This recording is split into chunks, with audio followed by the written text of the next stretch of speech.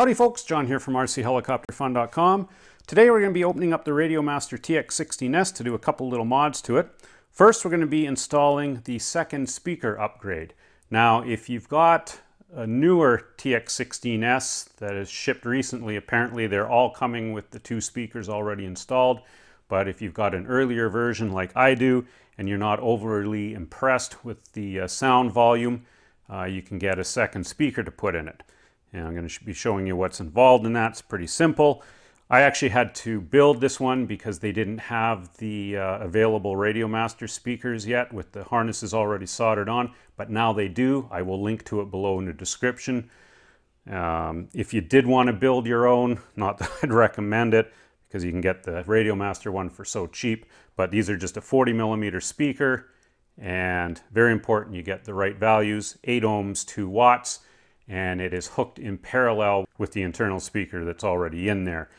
There's basically a female Pico plug and a male. The male plugs into the circuit board where that speaker was plugged into, and then that speaker plugs into the female here. So they're wired in parallel.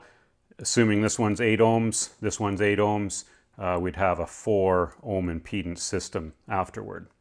And as you saw in the review I did on that, I'll link to it below in the description if you didn't see the review I did on the RadioMaster. But one of my biggest complaints was the sound volume. Let's just listen to it here.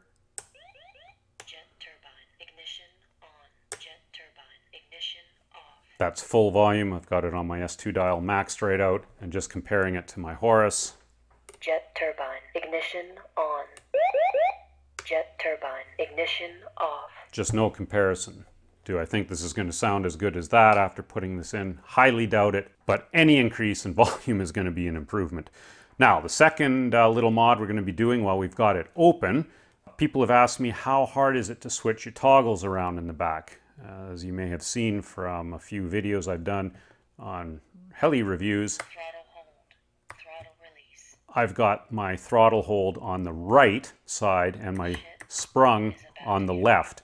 I've been flying for years with my throttle hold 2 position on the right side of the radio. I'm not about to relearn it.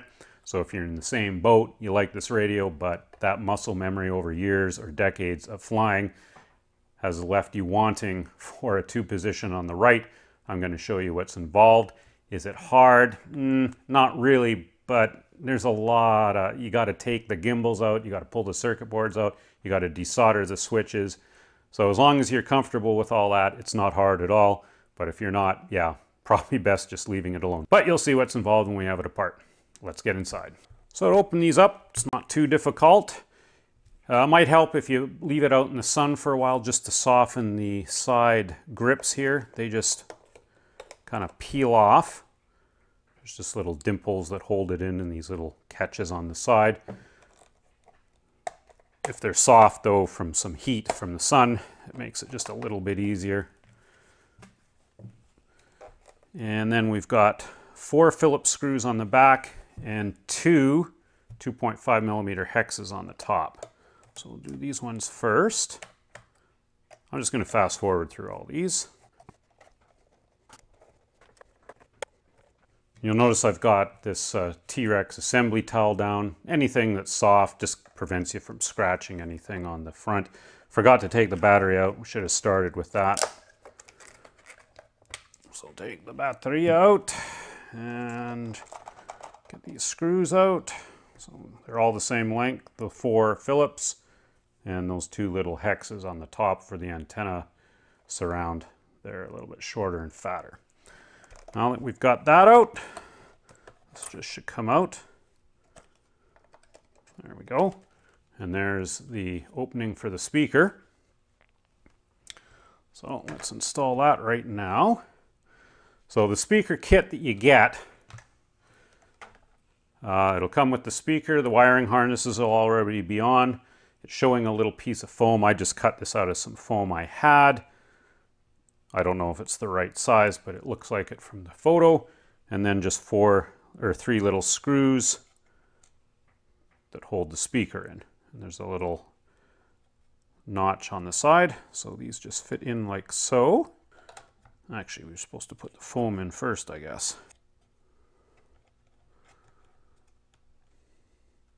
Again, if you get the RadioMaster one, it's probably going to have some instructions to show you the proper way to install it. Fast forward.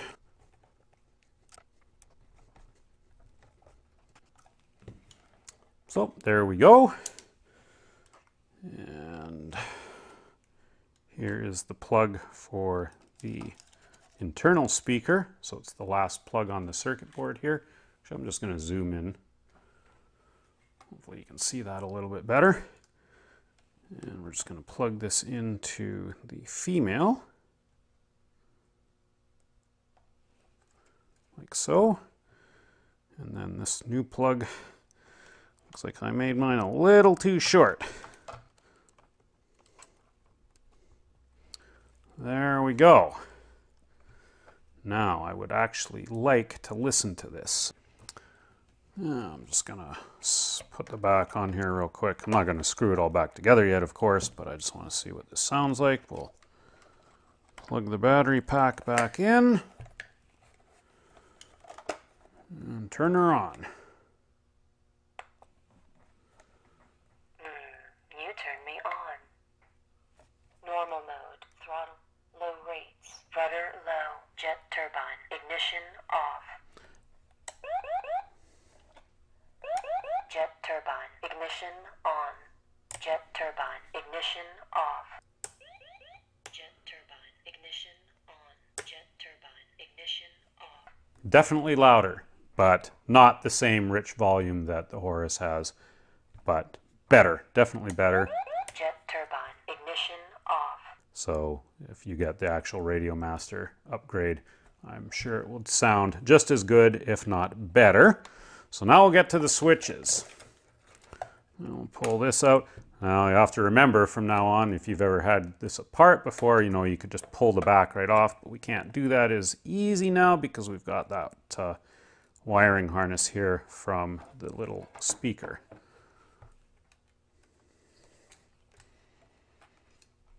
Okay, I just got to get out some tools and we'll be back.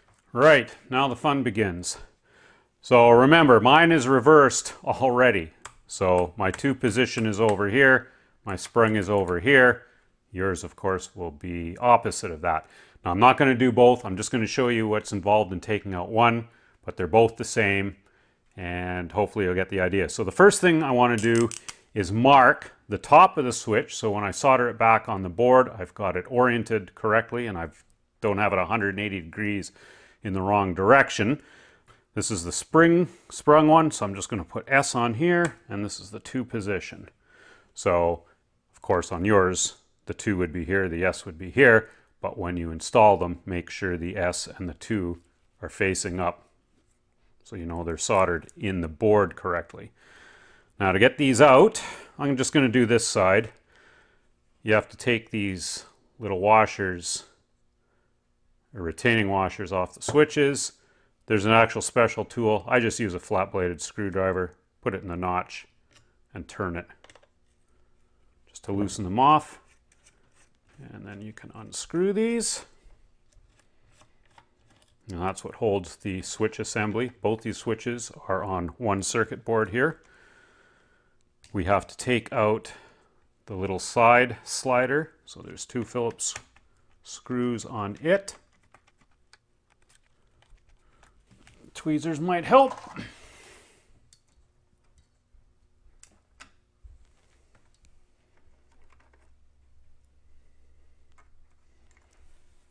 Where'd that other screw go? Oh, he's down there. Okay, and you still can't get these out because this gimbal's in the way, and that's the big pain. So to get the gimbal out, 4 Phillips screws on each corner.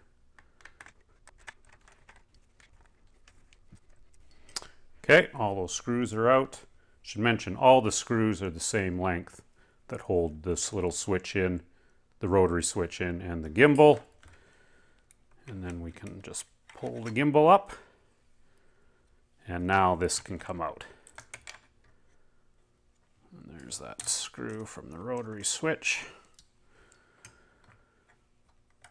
So if you want, you could take the zip tie off and unplug this switch array here. I'm just going to leave it in place. Actually, no, I am going to take it out. Just be easier to film that way so you can see what's going on. So we'll just chop the zip tie. If you wanted to, you could mark on the wires just so you know where the zip tie goes back on when you put a new one on. And then this connector will come out. So there's the switch assembly. So you may be thinking you could just swap the switch assemblies, but you can't because the lower one is staggered to the outside. So obviously here it wouldn't fit. So that's why you have to unsolder both the upper switches.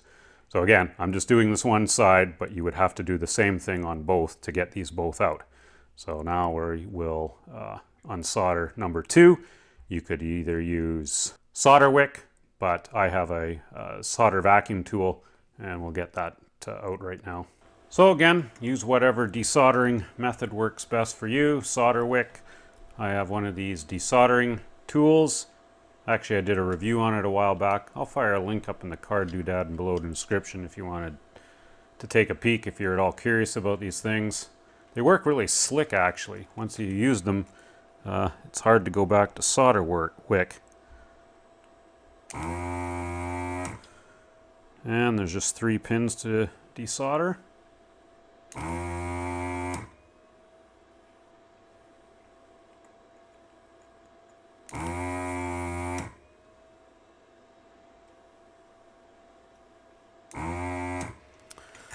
Okay, now that those are out, we've got to get the switch out. Because it's a plated through hole, these can sometimes be a bugger, but with that desolder tool, it's not too bad. So that's what you would have to do to both boards, and then swap them around,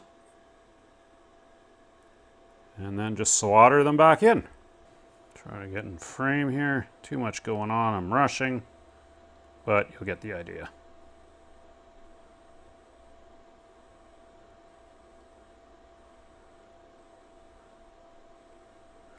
Can't even see what I'm doing, to tell you the truth here. Now, I'll clean those up when the camera's not in the way. But yeah, you just solder the switch back on the board. And now we have to put this back in the radio and put it all back together. Pretty much the reverse order.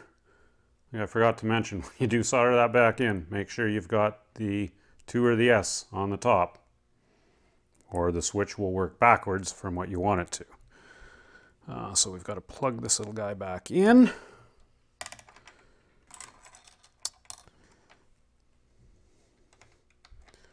Slide it back in. Get our gimbal back in.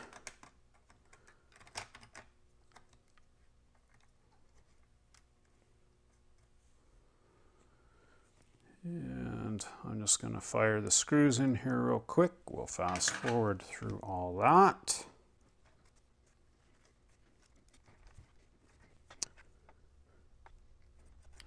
And we'll get the rotary switch in here.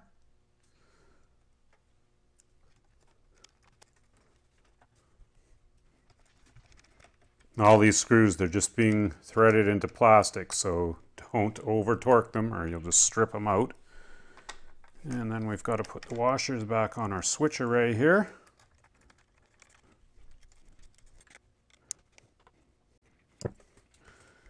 And then we just have to re-zip tie that.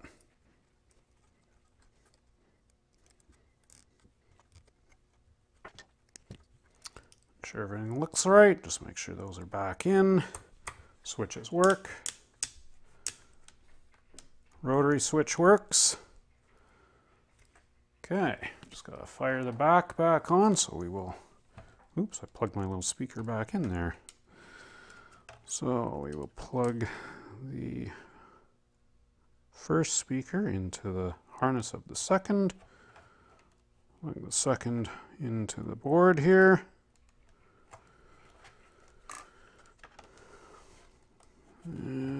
just make sure all the wires are okay, nothing's getting pinched. Oh, one thing I should mention.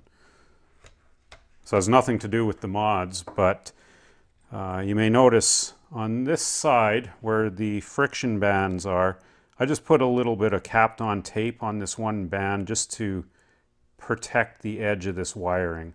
Because as you're moving this gimbal, this is my throttle and collective, that wire is just grazing the outside of that band. It's probably not needed, but I thought it was just a little bit of extra protection.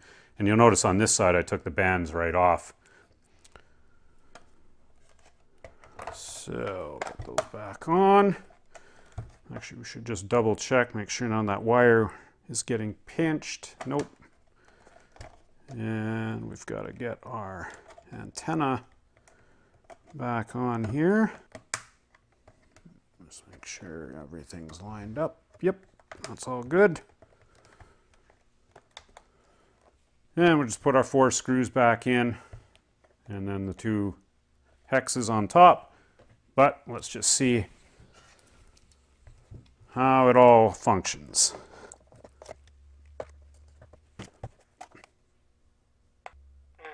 You turned me on. Throttle warning. Switch warning. Normal mode. Throttle release. Low rates. Rudder low. Jet turbine. Ignition off. Throttle hold. Throttle release.